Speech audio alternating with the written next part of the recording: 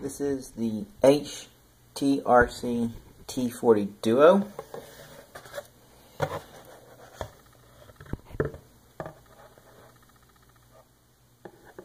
The T240 Duo supports a range of 100 to 240 volt input from AC, 11 to 18 volt DC.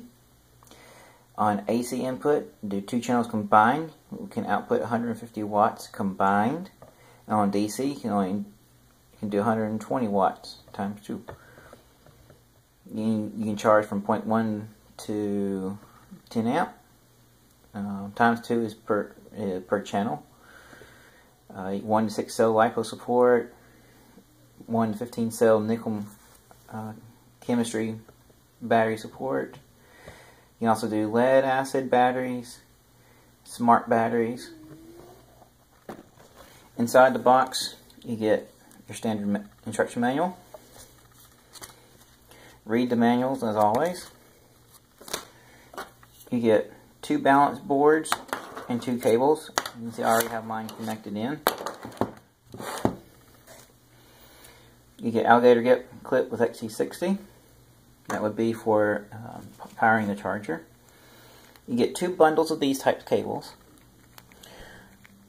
One of them is a T connector or DINs to XT60. And you have a DINs or T connector to alligator clips, DINs or T connector to banana plugs, and DINs or T connector to your Traxxas type. You get 2 of these bundles, as I said. So this charger comes, and they give you charging leads that use T connectors, and then you have to use adapters for any other connectors, which is a little bit different. The industry has standardized on XT60, so it's kind of interesting that they would choose that. So on the front, you have channel 1, channel 1, channel 1 external temperature, and this side over here is for channel 2. There is where you power from your DC input, say another 3S LiPo or whatever. There's a PC link cable here, a PC link connector here. I've not used those yet. Your fan, your bottom, and your backside actually has a dedicated on-off. This is a nice color screen. To change between your independent channels, you'll just press the corresponding channel 1 and channel 2 on top. As you can see, it supports LiPo, LiFe, Li-ion, lithium high voltage, nickel metal hydride, nickel, cadmium, lead acid, smart batteries. Your settings here, definitely come in here and double check them. By default, the buzzer sound was on middle, your balance speed's normal. Here, you can see I'm on AC power, and as I adjust the power to go to one side, which in this case will be channel 1, you can see the other side is decreasing. Always a total of 150 watts. So if you want to change another setting, you just go to channel 1. Safety timer cutoff. This comes set extremely high. Go ahead and drop it down. If you use an external temperature probe, set it for your liking. Internal as well. Capacity, go ahead and set this for your most used LiPos or battery size. In my case, 2200. This comes set pretty high. Then you come over here to channel 2, press that, set it accordingly. For example, set it for anything. You say save and exit. Monitor. This shows you the cell progress for your batteries. If you have a battery connector, you can do an internal resistance check here by pressing IR. You see, I don't have a battery. It does support auto cell detection. On a balance charge, you always have to set your current rating. You can do a normal charge, you can discharge, you can do a storage. On memory, you can set up, for example, I set this one up to be a balance charge for my 3S LiPos at 2200 milliamps, and a storage setting. So for these under here, what you can do is just come in, you tap, then modify. Let's say we want to change this one to charge at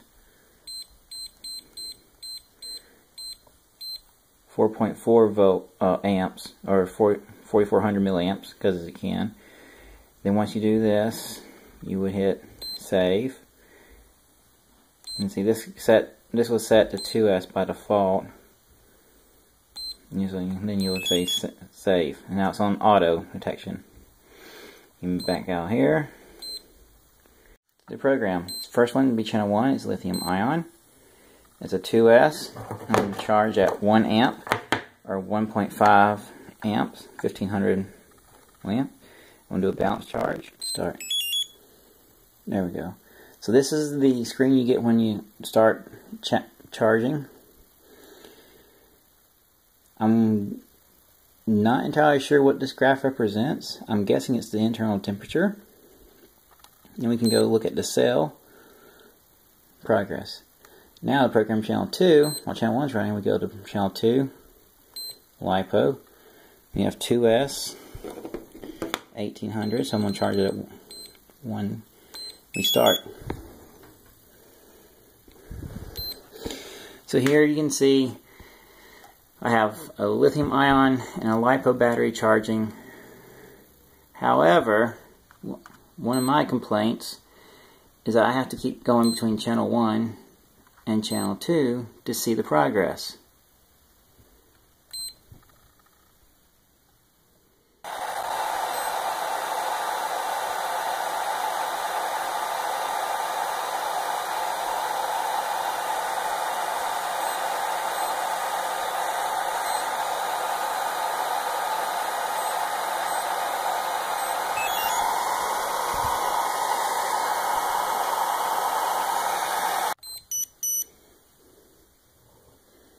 So this is an example of I was in here and one of my batteries finished what it was doing.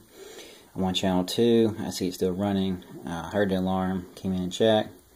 I have to come over here to channel 1 and then you see it's flashing end right there. And that's the only way to know which channel was done.